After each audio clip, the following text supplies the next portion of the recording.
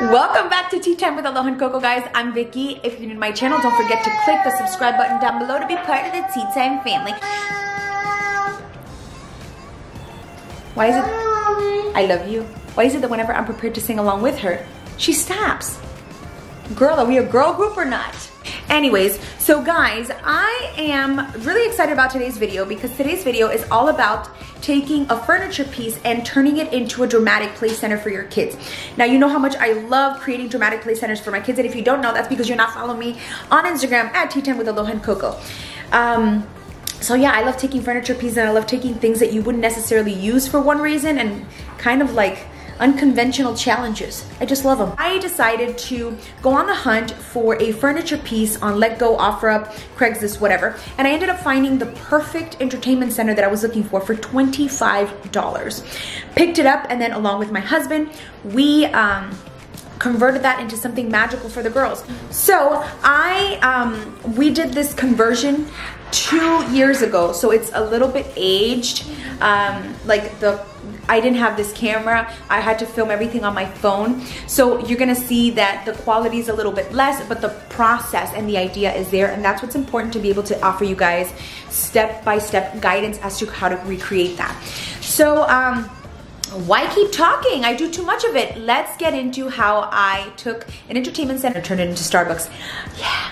Using this furniture piece as part of my DIY Halloween project, and this is the before. It is an entertainment center, and I'm gonna be converting into something completely different. Okay, everyone, so I'm gonna be telling you guys exactly what I'm doing finally. So we are going to be making a Starbucks. My daughters are Starbucks baristas. This is mine that my husband got for my birthday. I'm so excited. So they're gonna be baristas, and this is gonna be our Starbucks.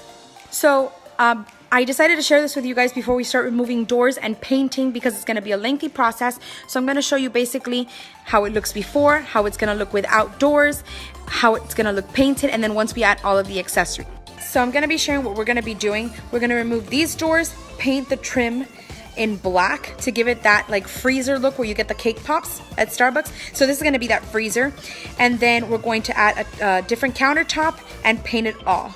So now we're gonna talk about color. Now my nail polish, although it's very red, it kind of resembles the wine color of the furniture piece. So I wanted to go with something dark and brown. So I went with Sweet Molasses from the Bear Company. For the countertop, we had different options. We could have done like the stickers and stuff like that, but I wanted to give it that feel of like wood or like a granite.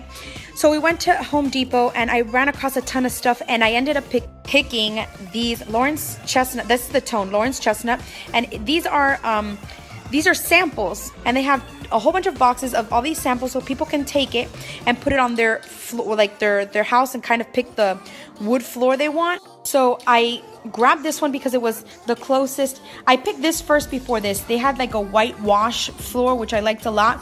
However, it didn't look too Starbucks-ish. So I went with this one, and it went great with this paint, which I love. So this is gonna be the countertop. I also picked up this really thick round wood piece, and I'm gonna be painting it like the Starbucks logo, and then we're going to basically attach it to the side of the furniture piece. I mean, it looks huge now, but it's perfectly measured.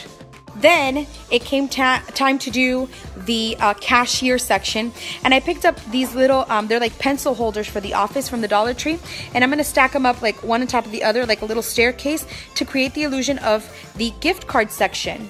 And as far as the details, I don't want to give too much because then it's going to kill the illusion. But I made these cups. I purchased those tumblers.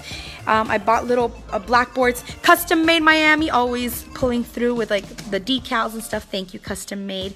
And I can't wait. So drawers are out. We removed all of the little hinges and everything. And then this, I turned it to the Formica side. So it kind of looks like wood a little. And we're gonna start the sanding process and then paint tomorrow. So we basically sanded all of the furniture pieces after we took them apart so that the paint better adheres to this. This is the color painted on the furniture. Some of it, as you can see, is dried. The other areas are wet.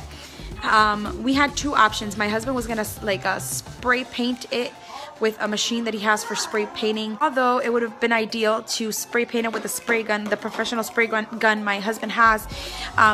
It is raining outside. It's about to start raining outside, and we're in a bit of a time crunch. So we just went down like just painted by hand. So right now I'm painting the Starbucks sign. She's painting another sign. So I basically think that this is gonna be the piece that ties everything together.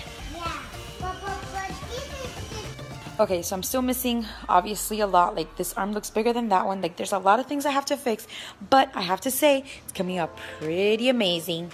Can't wait to finish it and add it. I'm not gonna show you guys the table just yet because it looks too good. I gotta show you everything together.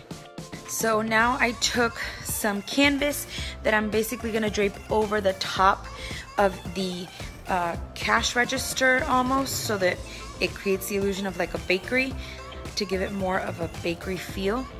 So my intention is to cut it, and then I'll draw like a strip in green, leave one in white, strip in green, to give it that like Starbucks feel. And it'll also match with the Starbucks sign I made. So just use like a bowl to cut these. So I just finished cutting the scallops. Now I'm painting some strips in green and some in white. Let's see how it turns out. Ugh. Okay, so I'm still missing to paint this, but I wanted to see how it looks so far. So we got the cups. I'm still missing a couple of props down here, and then we have the bookshelf with the tumblers. So still missing a lot of detail, but I think it's gonna come out amazing. Here you have it, the final product, our handmade Starbucks with lights everywhere, because the trunk or treat will take place late afternoon into the evening, so lights for everything. So I wanted to add lights to the cabinets because it's supposed to be the freezer, not the freezer, but kind of like the dome-shaped freezer, the refrigerator type of thing that they have where they carry the brownies and the cake pops. So I'm gonna buy real pastries tomorrow from Starbucks and put them in there.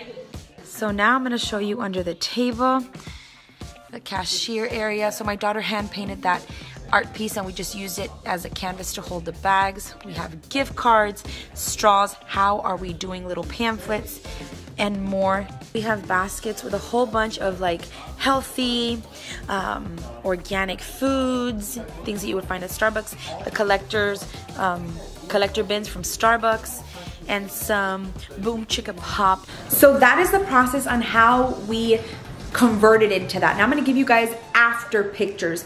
This is us using it like on full display, putting it out so people can come and view it, the girls enjoying it. So these are pictures of that process.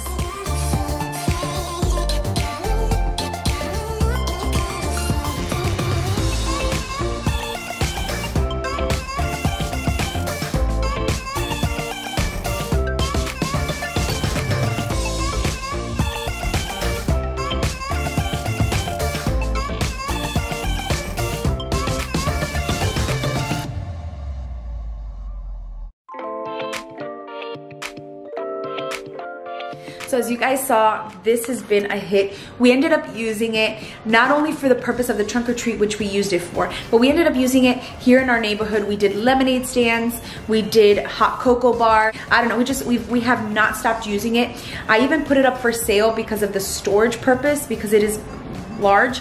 And I had a couple people offer me money for it, and I just couldn't do without it. Like, I'm in love with this furniture piece, guys. Like, this was like our hard work, like literally our hard work, day in, day out, like, you know, a few hours every single day. So I couldn't give it up.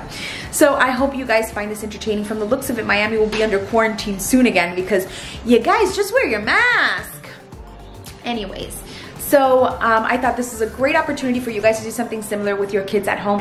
I hope you guys enjoyed the video. Until next week, actually Sunday, we have another tea time recipe, and then another vlog video on Wednesday, or DIY, I don't know. Let's see what happens. Bye.